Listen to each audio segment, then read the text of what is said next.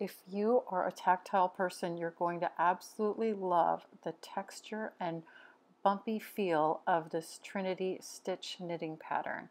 I'm Nancy Queen, and thanks for joining me today. This is part of a knitting stitch collection, and I post a new stitch pattern every Sunday. So click the link above to view the entire collection. Don't forget to subscribe to this channel and click the bell to get notified every time I post. For this swatch, you'll need a skein of worsted weight yarn, a pair of size 8 knitting needles, a pair of small scissors, and a finishing or tapestry needle to weave in your yarn ends. Let's start by making a slip knot and putting that on the needle. The Trinity stitch uses a multiple of 4 stitches plus an extra 2 stitches to create the pattern. Now I'm going to cast on 22 stitches for my swatch. I'm using the long tail cast on. It's my favorite type of cast on. It's my go-to cast on because it's sturdy. It really is a good foundation for most knitting projects. And if you'd like to learn how to do the long tail cast on, just click this link above.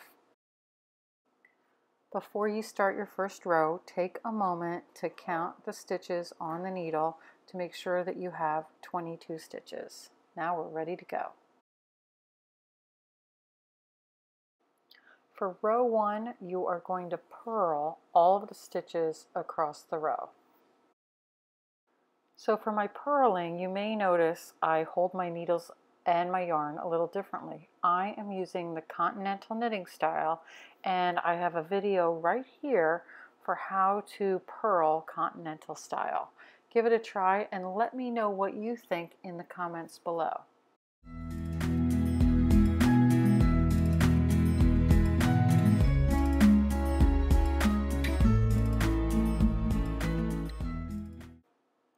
So for this row, you're going to knit the first stitch. Then in the second stitch, you're going to knit 1, then bring the yarn in front and purl 1, and then finally bring the yarn to the back and knit 1 while keeping that stitch on the needle.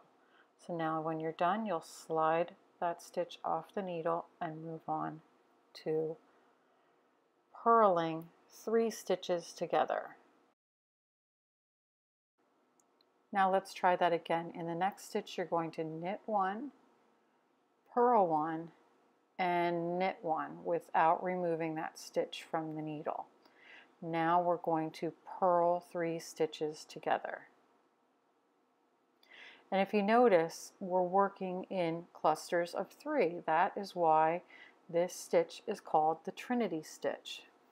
So you'll keep repeating this across the row. In the next stitch, knit 1, purl 1, knit 1, then purl 3 stitches together.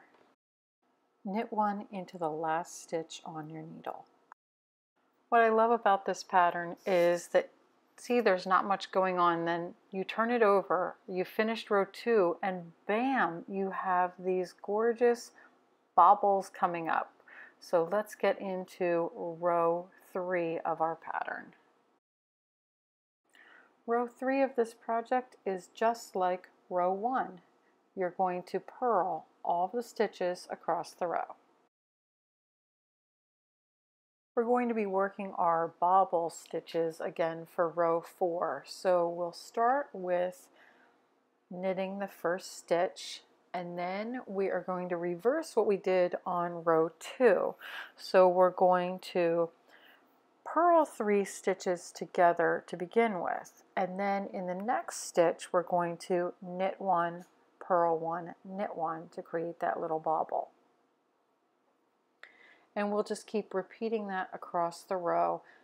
Purl 3 stitches together, and then in the next stitch, knit 1, purl 1, knit 1.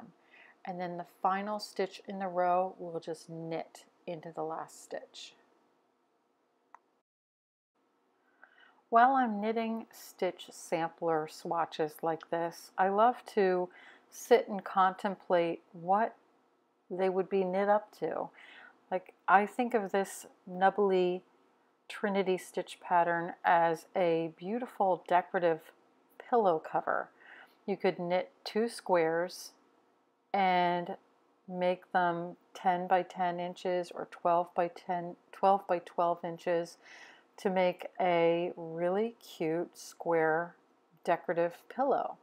You could also use the nubbly texture to make a dishcloth or face cloth, because it would, the texture would provide some extra scrubbing value. And I also think it could make a really cute child's blanket if you backed it with kind of a really soft velvet or something cozy, in a fabric to give it a backing. Let me know in the comments below what your creative thoughts are, and while you're knitting this swatch, what you think you could do with this stitch pattern. Here's the Trinity stitch written out for you. It's a multiple of 4 stitches plus 2 edge stitches. Then for row 1, you're going to purl. Row 2, you're going to knit the first stitch, then knit 1, purl 1, knit 1 into the next stitch, and purl 3 stitches together. Repeat across the row. Row 3, purl. Row 4, knit first stitch, then purl 3 stitches together, knit 1, purl 1, knit 1 into the next stitch, repeat that across, and knit into the last stitch. Keep repeating rows 1 through 4 until your project reaches the desired length, and then bind off and weave in the yarn ends. If you would like more of these awesome stitch patterns, check out the playlist above and some of these other patterns here on the left. And don't forget to subscribe to this channel, hit the notifications bell for every time I post, and give me a thumbs up if you liked the video. Thanks so much for watching, and see you next week.